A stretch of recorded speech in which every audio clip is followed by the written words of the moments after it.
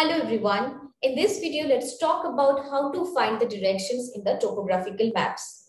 Always remember, directions are relative things.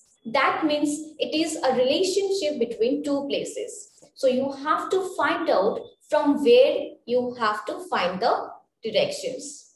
So for that, we are going to use 8 cardinal directions. Those are north, south, east, west, northwest, southeast, northeast, and southwest.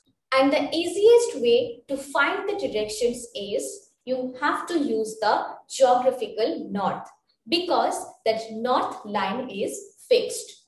And you have to draw the line from where you have to find the directions. For an example, we have to find out the directions of Tanfiwara from Nilpur. So what we have to do, we have to draw a north line here. Now we have to join these two places.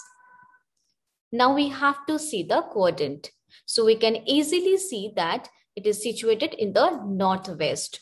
So the village Danfiwara is situated northwest of Nilpur. So the answer will be northwest. Now at the same way, find the location of Fakar from Nilpur. Again, we have to draw north line here. So the north line is already there. Now if we join these two places, so we can easily find that the village Fakar that is situated southwest from the village Nilpur. It's too simple. Hope this video is beneficial for you. Next day, we are going to meet with another interesting topic. Bye.